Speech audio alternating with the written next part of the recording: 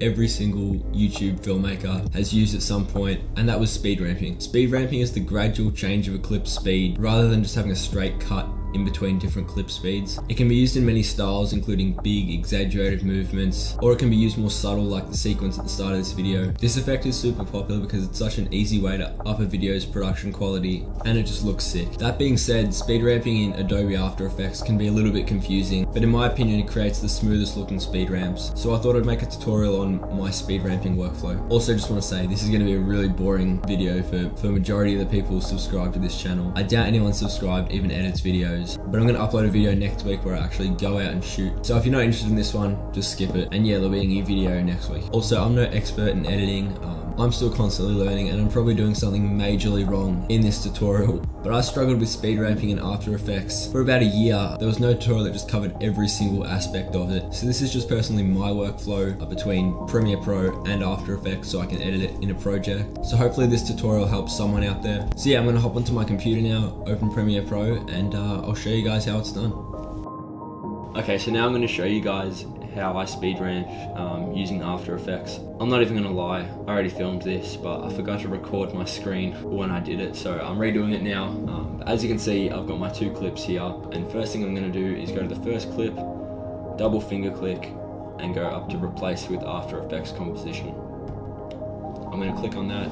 After Effects will take a minute or so to open, so now you can save your clip as whatever. I'm just gonna save it as clip track. Hit save, and then your clip's going to open in After Effects. Now I'm going to go over to where it says full, click on this, go down to quarter and hit that.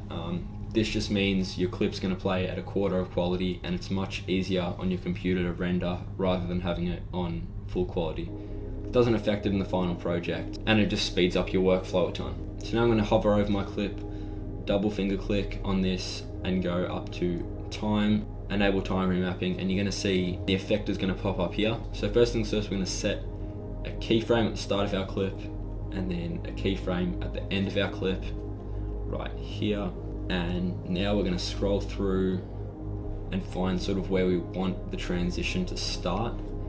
I think here will look good, so I'm going to hit my keyframe, and then now I'm going to grab the end keyframe and drag it towards this one. The closer you have it to the first keyframe, the more intense the effect's going to be. So as you can see, this will be super fast. You can't even really see it, that's how fast it is. If I drag it out somewhere around here, the effect's going to be a lot more gradual, and you'll really be able to notice the ramp. I think there looks good. I'm going to leave it there. Now I'm going to click and drag over these two keyframes, go into the graph editor, which is over here, click on that, and this should come up. But if it doesn't, this is where I was stuck for about a year. Speed ramping was the first thing I did in After Effects, and for some reason when I clicked on graph editor, my After Effects defaulted to edit value graph. This is not what you speed ramp in, and no tutorials seem to cover this. So I was just stuck here trying to work out how I could speed ramp with this. I didn't really want to click any buttons or try anything because I was so scared of like messing up my After Effects or something. But if you have this problem, all you have to do is come down here where it says choose graph type and options, click on here and go edit speed graph. So now we have this up. What we're going to do is I'm going to click on this first point where we wanted the effect to start, and I'm going to drag down on this all the way to the bottom. And now I'm going to grab this point here and drag it back. If it bumps up like this, you can just hold it and drag it back down and it should click back into place. So as you can see, we've got a bit more of a ramp now, and all I'm going to do is grab this point here and drag it back. And if we watch it back now, you can see it's a lot more of like a gradual progression, and then it really ramps up right at the end. So now I'm going to click back on graph editor. The next part's optional. I think it looks really good though. I'm going to go over to effects and presets. I'm going to look up force motion blur, and then I'm going to drag it onto the clip. What this is going to do is stimulate motion blur. As you can see, when it gets faster, the motion blur kind of really increases, especially towards the end. I think it'll be a lot more visible on the next clip, but if I turn it off, you can see how it's affecting the clip, and then back on. And then I'm going to go over to the motion blur samples. I'm going to type in 30, and what this does is it just adds a lot more frame samples into it, so your motion blur won't look as choppy and it will look even more realistic. So now I'm going to click Command S, which is going to save it. I'm going to open Premiere Pro and your After Effects video is going to be right here. So now I'm going to go up to Sequence, click on Render Selection and just let that render. Okay, so now the clip's rendered and as you can see we've got our speed ramp, but we've got sort of like an overhang from our After Effects composition and the clip bounces backwards. That's a super simple fix. You just go through and then you can see the frame starts to bounce backwards. So I'm just going to click C, cut that right there, V, delete that, and now we've got our speed ramp. Now I'm just going to go back into the After Effects comp, click out of that, and we can start on our second clip. So I'm going to drag it up, do the same as before, 2-finger click, replace with After Effects composition. I'm going to save this as clip tram. It's going to open up. I'm going to turn my quality down to 1/4. We're going to do the same as before, 2-finger click, time, enable time remapping.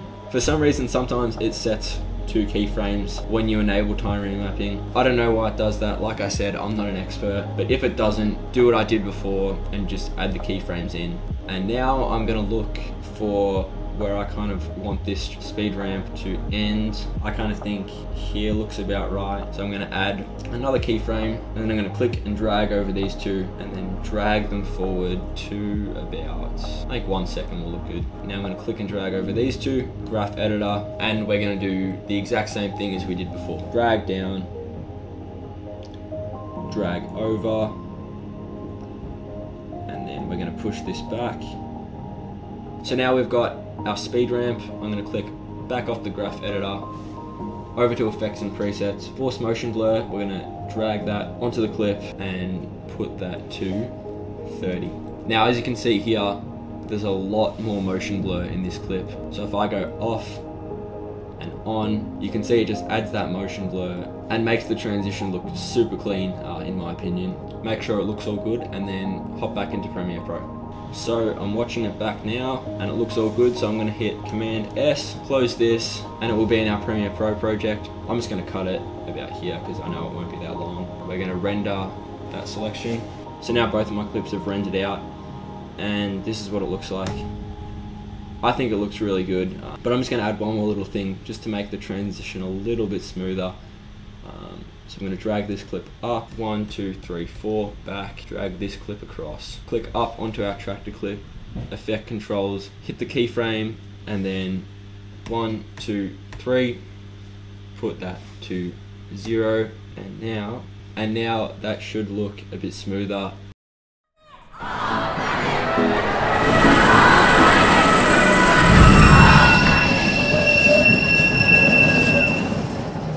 So that's going to wrap this video up. Hopefully I've taught someone something. It's definitely one of those things where it's hard at the start, but once you learn the process, it becomes super easy. So yeah, I'm going to shut up now and I'll see you guys in the next video.